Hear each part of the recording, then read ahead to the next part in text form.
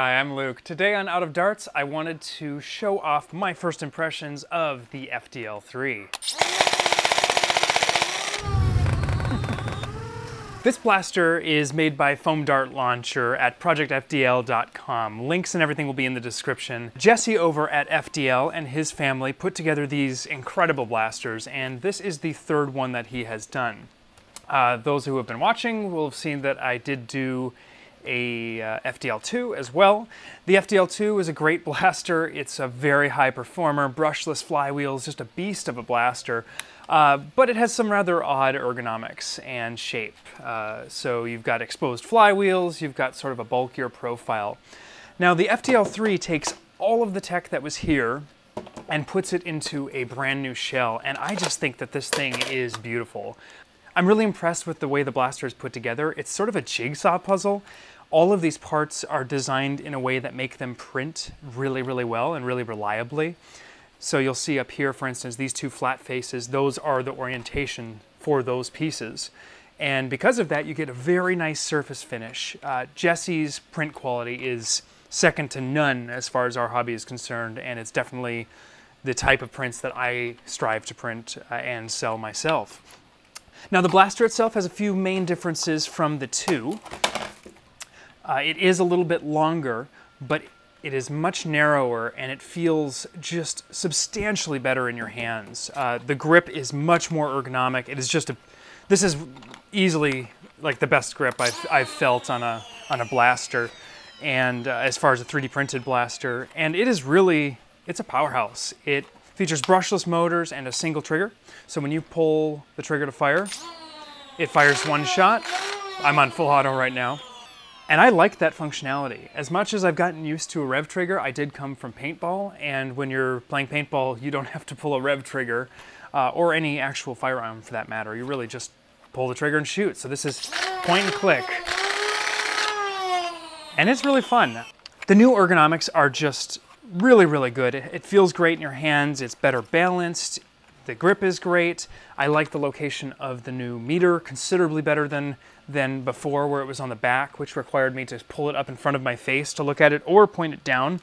Now I can keep this trained on the direction I want to fire and still glance down at the control there. So on this blaster, you can change a lot of settings, including the speed, which is the FPS of the blaster, the rate of fire, the burst setting, allowing for single, double, triple, or full auto. I love to run this in 2-shot burst. I think that's just a great mode because you very often can hit what you want with 2 darts. And then you've got some other additional speeds, which I don't actually know a whole lot about what they do. Min speed, max speed, I assume that's a certain threshold for when the blaster will fire the next shot. These blasters aren't cheap, but I wouldn't call them expensive for what's involved. This is a substantial amount of printing. I cannot believe how much plastic there is to actually print and put together. These blasters come fully assembled, so they are all soldered up and ready to fire, just like a blaster from the store. A few other interesting design tweaks that I really, really like. There is this lovely paddle here for releasing your magazine from your trigger well. So rather than, we've now got a nice stick, nice normal lever paddle here for removing the mag, which I really like. On the original FDL, some people changed these out, but it was a button, or I should say the original FDL2. And I got used to this, but I still tend to prefer the paddle. But now we've got this option to control it with your back of your middle finger, which for me is a really, really nice way to do this. The blaster has some other features, such as a customizable front part, as well as different side plates that you can get. I have one that's actually going to go on the side here that is for the holster, and that will allow me to connect this to a magnetic holster down the road, which I think is going to be pretty fun as well. I have not got a chance to play test this yet. It is raining quite a bit here up in the Pacific Northwest, so I will be taking this down next weekend to Ragnar Oktoberfest. Details on that in the description as well. I hope to see a bunch of you out there. I will be demoing a bunch of different Jupiter and the Proton Pack. You can get your hands on them and play with them. And I'm really looking forward to it. This is going to be my primary for at least one of the events. I'm still kind of playing around with what my loadout is going to be. Obviously the Proton Pack will be involved as well, but I think this is going to be a very, very fun addition to my weekend. In addition to moving the display up to the top and the knob up to the top, Jesse has also added 3 buttons on either side which can be customized to presets for, I believe, firing modes and rate of fire and things like that, which I think would be really nice to be able to change on the fly with just a simple button press. And there's a save load function in the little UI display.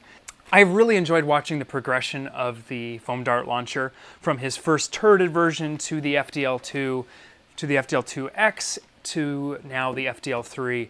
Jesse was perhaps the first person to do a 3D printed blaster from scratch. If he wasn't the very first person, then he was the first one to do a complete blaster with brushless, I believe. But either way, he's a pioneer in this space, and I love seeing other creators making things like this. This is, in my opinion, despite being a more expensive blaster, is a tremendous value for the amount of love, effort, design time, and print time that went into creating this. The blaster also performs very well, and it feels great in your hands, so I really do think that we're going to see a lot more of these out there in the future. One of the most amazing parts about ordering an FDL is that you get to choose the colors of all of these different parts. Now, I chose some pretty simple stuff that was off the shelf, just a color scheme that I liked, and but the combinations are virtually endless, and Jesse has a huge range of filaments, and running my own shop, I know how challenging it is to print so many different brands and different colors. It's one of the reasons we don't have custom colors for Jupiter yet. And we will do that eventually, but again, it just takes more time. So there's really a lot of love and attention and effort going into this blaster. You can check out Project FDL down in the description. Let me know what you think of this blaster. I'll have all the notes and info in the description. If you have other questions or thoughts, leave those in the comments, and I will do a follow-up full review as well once I get a chance to actually playtest this. Thanks for watching. Until next time, I'm out of darts.